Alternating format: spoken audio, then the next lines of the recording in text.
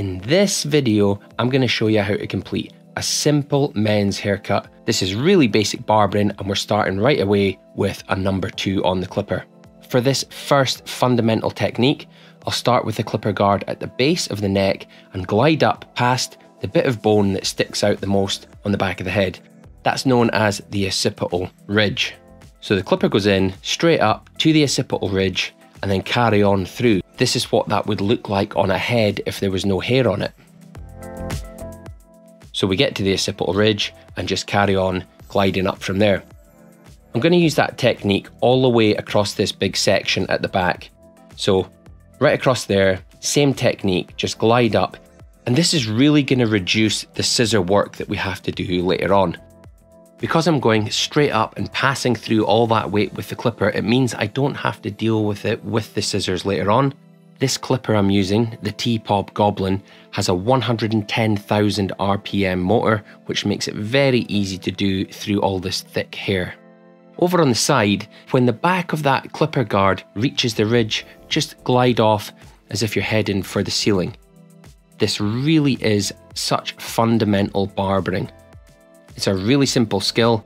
It does take a little bit just to get used to it, but it's very simple. It's almost as if you're just going up the wall with a set of clippers. Just that straight of a line. Try not to curve out back towards yourself with a clipper in a scooping motion. That's something you would do more if you were tapering hair. Once you get round the back of the ear, let's go round to the other side, and there's that ridge again. So just work up to the ridge and then just glide straight off. Really, I can't emphasize how easy that is.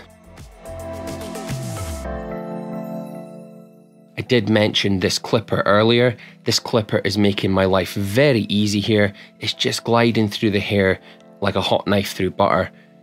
It has a hybrid fade taper blade, but the main thing is the blade is able to accept a lot of hair very easily. Now, what I want to do now is I'm going to crisscross below the ridge. So this is just going to clean up my clipper work, and it's going to pick up any hair that's going in different directions other than straight up. Now you must keep this crisscrossing below the ridge. So I'll work my way all the way around, try not to go above the ridge into the heavy stuff. Over at the temple, I'm just going to use a little bit of trimmer over comb. So I don't want to go too heavy and define this in a big way. So I'm going to put my comb in vertically and just tilt it out a little bit so that by the time I get to the ear, there isn't any hair sticking out, and just glide up the comb. This softens that area around the front of the face and around the ear so that you don't have a solid line on the sideburn. Use the corner to go around the ear, and on the back of the ear, use the corner, and then what I like to do is I like to get down to the base of the neck in a straight line from the curvature of the ear. So make my line first, and then once I've made my line, I'll remove all the neck hair that I don't want. The other stuff that you see further down, don't worry about that because I'm going to get rid of that in just a minute once I've tidied up the other side. So at the back, I'm just going to go in and pull this out with the comb here and trim across the comb.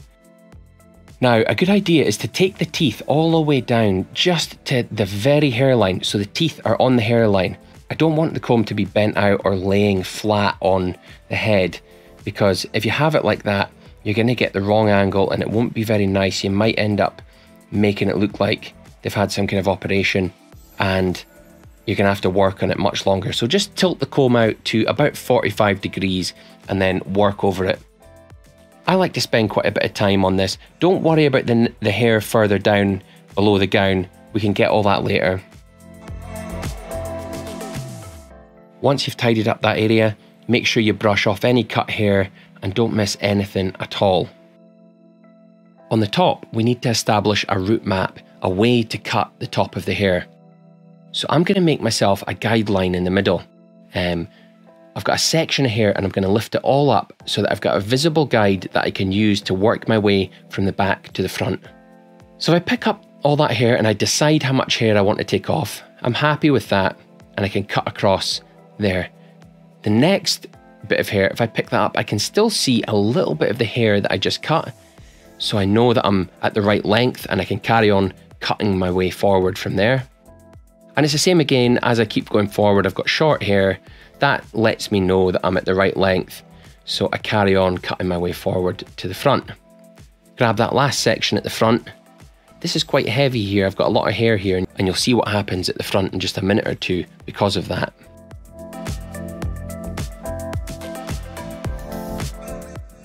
But now I can comb it all forward. I've got that guideline down the middle, so I can pick up the hair, working my way forward, and I'll always have that little short point to see in the middle.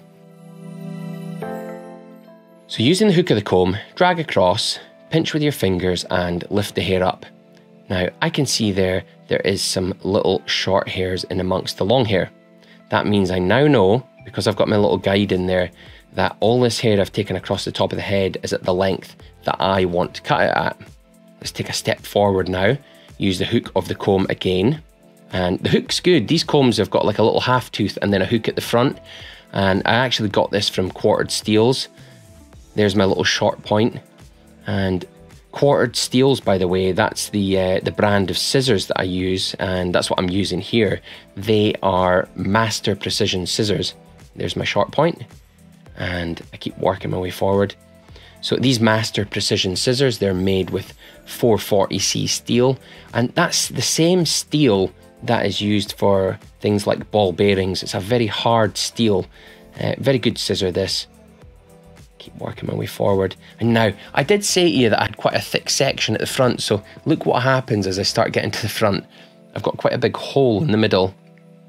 That's totally fine, but as I work my way forward, there's less and less hair coming off from the middle. No big deal.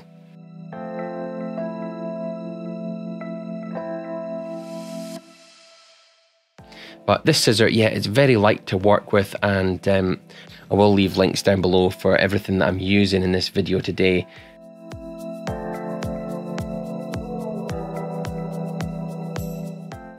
Once you've got to the front, you've covered that whole section at the front. Now we can step to the side and do a section at the side. So I'm picking this hair up, and I can see that there's a little short hair there from the middle, and I've got long hair, so I can just work my way forward with these sections now, using the hook of this comb again and cutting away the long hair, and just keep stepping forward. Now it is important that you don't take too much hair in the comb. One of the problems you might have when you're cutting hair is that you get scissor marks, or your cut is uneven, and the number one culprit for that is that you have too much hair in the comb, or too big of a section. You don't really want more than the teeth of the comb can handle. So if you feel like you're trying to cut through huge amounts of hair, just try and take a smaller section, a cleaner section. I am going to show you a method in this haircut at the end for how to get rid of scissor marks. It's called cross-checking, and it's something that I learned watching Vidal Sassoon when I was first starting as a barber. It's a way to even up your haircut, to check over for mistakes, because this is a handmade item and it's not perfection, it never is. So you need to go through and look for any mistakes that you can. So I'm working my way all the way to the front now, and I'm just going to trim off this last little bit, and then I'll show you how to blend the side in. So we've got the side here. I'm going to use the hook of the comb again and just pull straight up, and pinching the fingers, and I'll bend the hair out so that my fingers are straight. So they're just going straight up towards the ceiling. Remember what we did with the clipper? So the fingers are going straight up as well, okay? There's short hair either side of the fingers, that's my guide. And I can keep working my way forward like that. So pick the hair up, using the hook of the comb, and you'll notice that what I did a moment ago was after I pick up a section, I pick it up and then I pushed the rest of the hair forward that was in the way, so I had a nice clean section. So work your way all the way towards the front. Now this is actually a little bit rough, and there's going to be a cross-checking skill. is not the cross-checking I'm going to show you at the end. This is it here. So this is what we call scissor over comb, and you want to get your thumb moving. Try and keep the bottom blade still, keep the thumb moving, and keep it in line with the spine of the comb. So work your way up, and you only want a small amount, like what I would call dust, like tiny amounts coming off. The main thing is keep the scissor and the comb moving in unison upwards, and little amounts should come off. And what we're doing here is we're just shaping it. We're almost doing the job of a clipper, as if you had a really long clipper guard, but this is a little bit more freehand. The main thing is you keep the scissor moving, because what you might get if you just make small, just individual bites at the hair, is you will get scissor marks. So if you're getting that, then try getting your scissor moving fast as you move. Once we've done that, we can go over to the other side, do exactly the same as we did. Remember, we had the section in the middle, then the section at the side. So just work your way right through. I'm going to do this quite quick, and then blend it all in from the back to the front. Over on the crown, we're going to take sections that look a little bit like half of an umbrella. So we'll pull the sections out straight. So from the middle, put the comb in, and then bend the fingers out straight. It's pretty much what we did in the sides, and we're just following our way all the way around the back of the crown. But make sure that that section is going straight up the way. So get section in your hand, and then work your way around. I'm working methodically all the way around. So start at one side, and then I work my way around to the other side.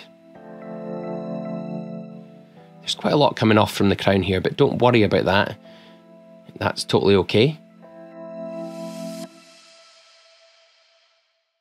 This is the haircut starting to come together now. We have the crown and we have the fringe to complete. Now, both of them use this sort of umbrella shape section that I just showed you, but the way that you pick it up on the fringe is different, and that's very, very important. So I did show you scissor over comb, and it's the same on the back. Once you've taken all that weight out, you can then scissor over comb this and polish it. If you didn't reduce the length of your sections first, then it would be much more difficult to scissor over comb the way out.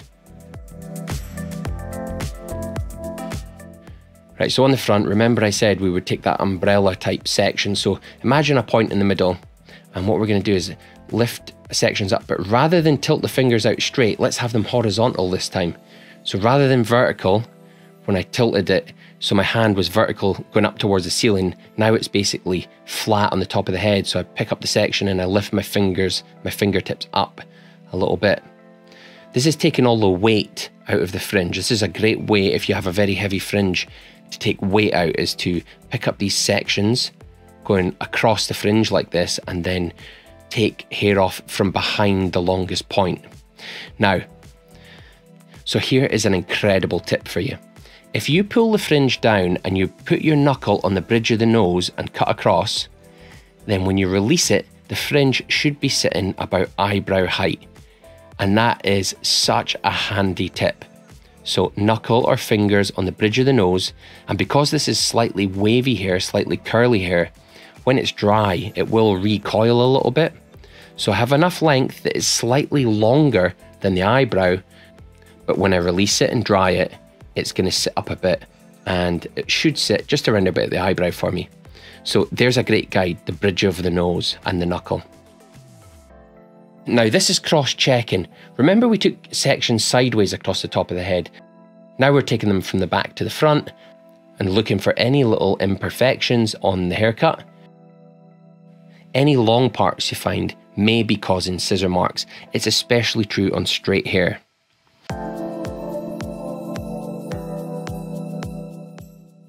Right, let me dry this off, and once I've got it dried off, I'm going to tell you, without realising that my microphone's not working, about the haircut. And that's the reason I've had to do a voiceover for the whole video. However, I hope you've enjoyed the video and found some useful information in here. I'll be back again soon with another video, but until next time, good luck with your short back and sides haircuts.